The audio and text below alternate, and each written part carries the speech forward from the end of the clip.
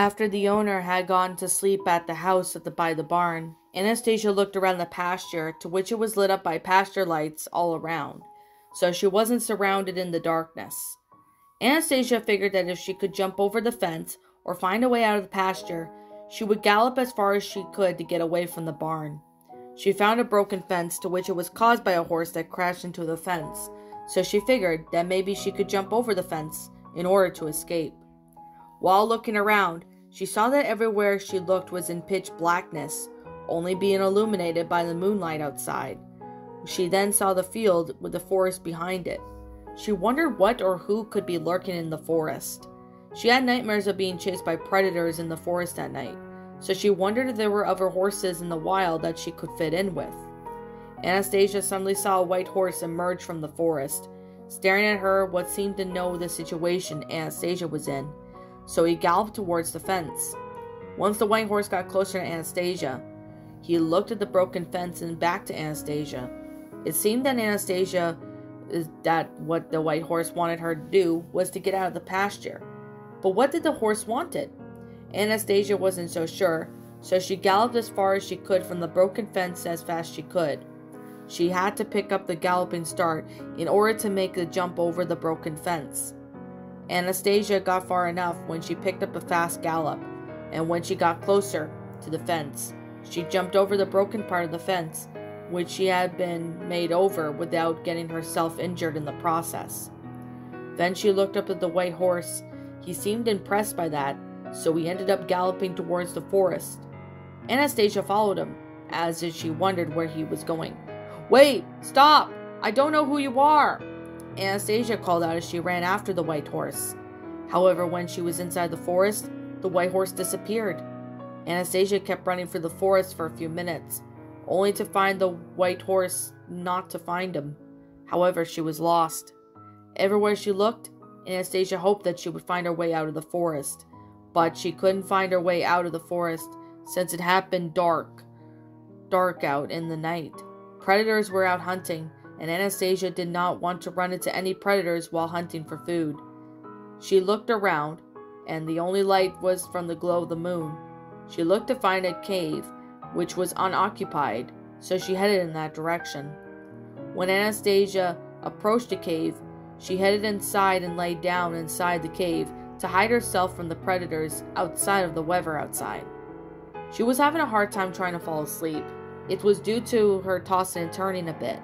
She wished that she was lying down on hay or grass, but with the predators hunting outside of the cave of the forest, it wasn't an option for her.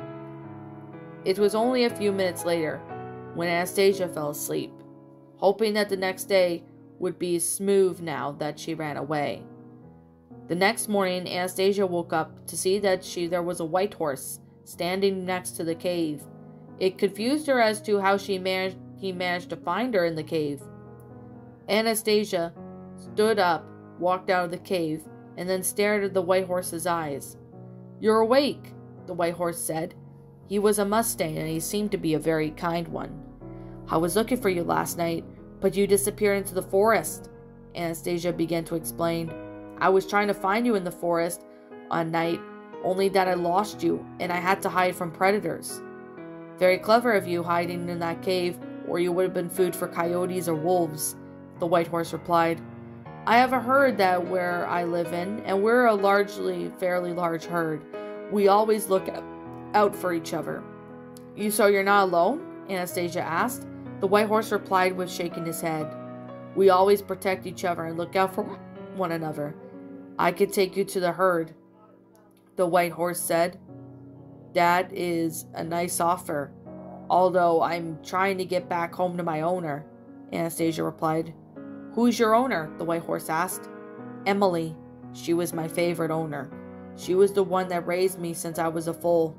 I was trained by her until I had to be sold since she no longer had room left for me due to more horses coming in," Anastasia explained. "She must have really loved you so much to care for you. Not a lot of people are like that with animals," the white horse said, as he and Anastasia started to walk to find their way out of the forest. "Say, I didn't get your name. What is your name?" Anastasia asked. "My name goes by Richard. How about yours?" Richard asked. Name's Anastasia. I said that you were in the pasture with whatever place I saw it was at. The place was a fine first start. The owner was nice, until I was written by a barn brat girl named Haley, Anastasia stated. She also explained on how Haley would abuse horses with riding crops. Unfortunately for Anastasia, she was a victim to that kind of beating from Haley. That must have been rough.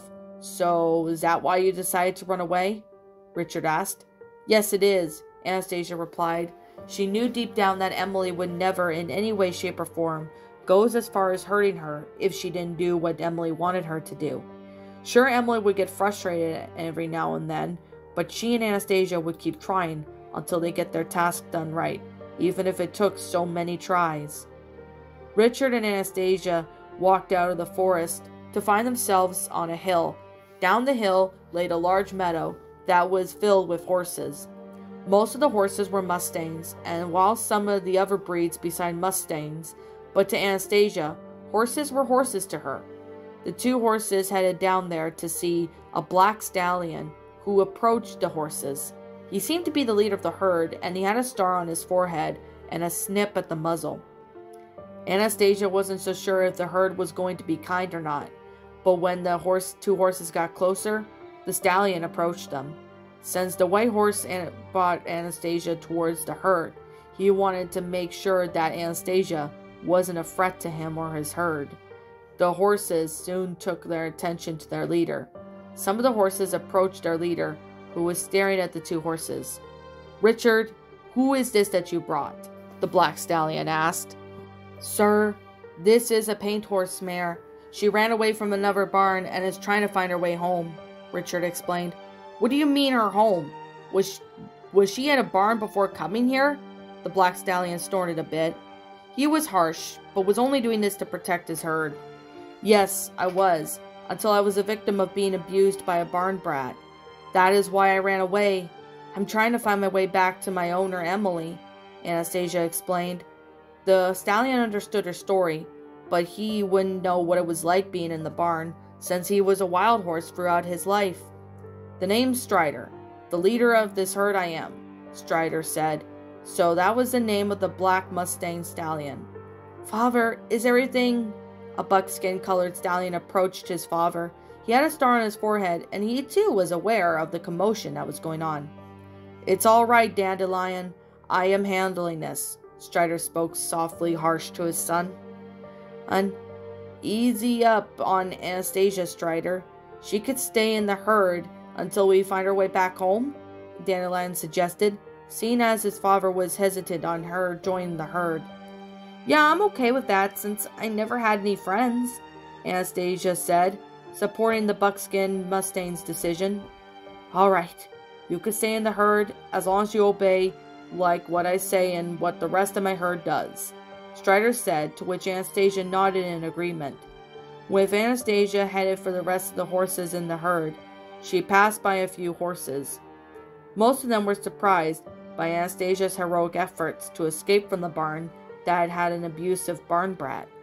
By the time Anastasia trotted towards it by a nearby apple tree, she then laid down under the shade while looking at the fresh apples that grow on the trees. Dandelion was walking towards Anastasia. He too wanted to give her a warm welcome to the herd himself. Sure, his father was harsh with the welcome, but he was just trying to protect the herd, to which Anastasia could understand that. I want to apologize about my father. He can be harsh sometimes, Dandelion said, catching Anastasia's attention. He's like that with new arrivals of horses that we never seen before. I headed over to see what was going on. You're Anastasia, right? Yes, my name is Anastasia, Anastasia said, as she stood up to eat an apple from a branch and where a couple of fresh apples stood, waiting to be eaten. You surely were hungry. Well, it's nice to meet you, Anastasia, Dandelion said, as Anastasia munched on some apples. She was sure hungry. Thanks, your name's Dandelion, son of Strider, yes? Anastasia asked, to which the buckskin adult horse nodded. Yep, my mom's name is Mitzi. She's that Palomino horse over there, and Dandelion said, Pointing his nose to the left, Anastasia saw Mitzi grazing on the grass with some of the other horses in the herd. "She seems like a nice mother," Anastasia said. "She sure is. She is a very kind mother, though," Dandelion replied. "How long have you been in since birth?" Anastasia asked. "I'm about 9 years old. I've been in the herd since the day I was born," Dandelion answered. "My dad isn't as bad as you may seem once you get to know who he is, but he's very protective and kind, though," Dandelion reassured Anastasia, to which the mare smiled. She knew that he would eventually warm up to her. Dandelion and Anastasia were talking about their lives before they met. That was when Anastasia talked about her life with her owner Emily before she was sold to another barn. Dandelion had a feeling that Emily was a nice person, and that hoped that Anastasia would one day find her way back to Emily. What he really liked about the new mare was that she was a smart one, and as always willing to do anything. Strider and Mitzi watched their son talking to Anastasia about a few feet away from them. The horses seemed to get along well. Mitzi was proud of her son for making friends with the new mare, although Strider was wary about what kind of mare Anastasia will be with her in the herd. "This is something nice, seeing our son making new friends with the mare," Mitzi commented, catching Strider's attention. "I see that he's getting along with her, but I'm very wary that what she'll be like," Strider replied. "I could tell you that you just think that she will betray us, but I don't see that in this mare. She isn't the one to backstab anyone," Mitzi said. "No offense, Mitzi, but I'll believe that when I see it," Strider replied. "You think I'm lying?" Mitzi scoffed. She just couldn't believe what just came out of the stallion's mouth. "No, I didn't say that. I just don't know her. So we just can't let her guard down," Strider answered. The rest of the day was calm, and Anastasia got to meet some of the horses in Strider's herd during that day to meet them. Most of the horses were chill with Anastasia, and they were even surprised by Anastasia's smart and clever nature, and even been through a lot when she sold him to Emily. But of course there was a few yearlings in the herd, and they seemed to take interest in making friends with Anastasia. They didn't try to pick on her or fight her, unlike the colts that harassed her back when she was younger in Emily's farm. In fact, the foals were more curious about Anastasia. The judge was said with the yearlings. Dandelion was also keeping a close eye on her, only making sure she was getting along with the other horses well. Despite him being the son of Mitzi and Strider, he was next in line to lead the herd once Strider passed on. Night had fallen in the meadows where the herd stayed. Anastasia was lying down by the apple tree, as she liked that spot. A few horses were nearby the apple tree sleeping. However, Dandelion decided to sleep next to the new mare. Anastasia didn't mind Dandelion sleep next to her, as she appreciated his company, and that Dandelion really liked her. The night's sleep went very well, since Anastasia was around the horses. However, she didn't have time to toss and turn, or had to do that, or sleep next to the night before, but she did have a good night's sleep after that night. The next morning the horses were grazing on the grass when they were all eating the fresh grass as they love to eat. After grazing on the grass, most of the horses were drinking by the stream not far from the water near the meadow. Anastasia saw Mitzi was nearby, and as she was kind and not as harsh as Strider, but she was Dandelion's mother as well. "Hello, Anastasia. That's your name, right?"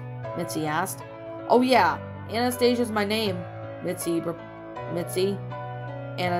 said, answering the lead mare's question. "I hope you feel welcome here," Mitzi said. "I do, although this lead stallion was a tad bit harsh with me," Anastasia answered. "Oh, don't worry about Strider. He's just worried about his herd letting newcomers in join our herd," Mitzi said, brushing off what the lead stallion said about Anastasia earlier when she first joined. "I'm sure he's just trying to protect his herd, and that I can understand," Anastasia said, to which Mitzi could understand that. The morning went well with her horses doing their own thing. Dandelion started to hang around Anastasia, and the two of them were starting to get along very well.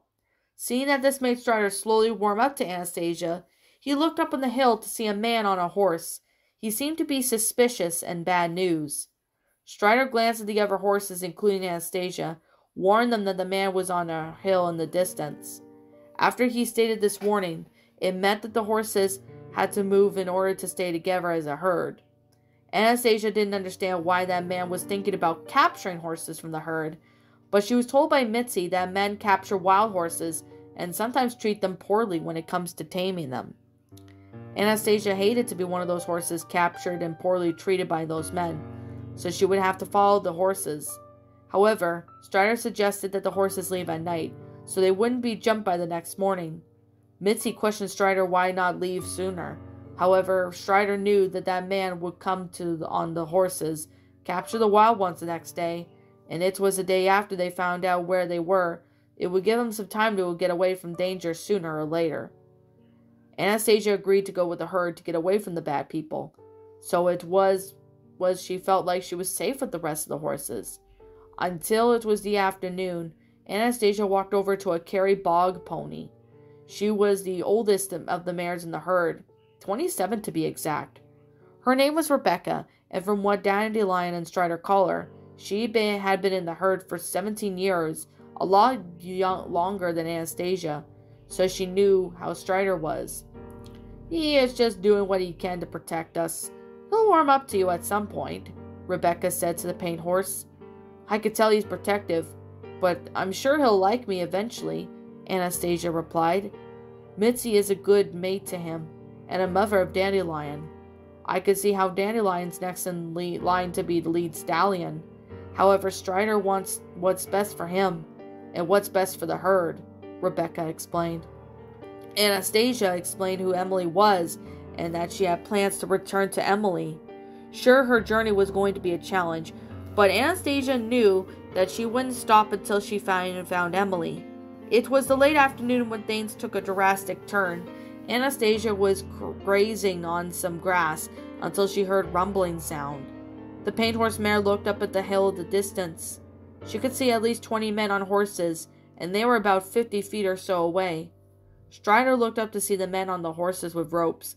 They had planned to capture as many horses as they could, but sensing the danger, he neighed loudly to get everyone their attention. And of course all the horses saw the men on their horses leading towards them. This meant that everyone had to run as fast as they could, so they could outrun the men on their horses.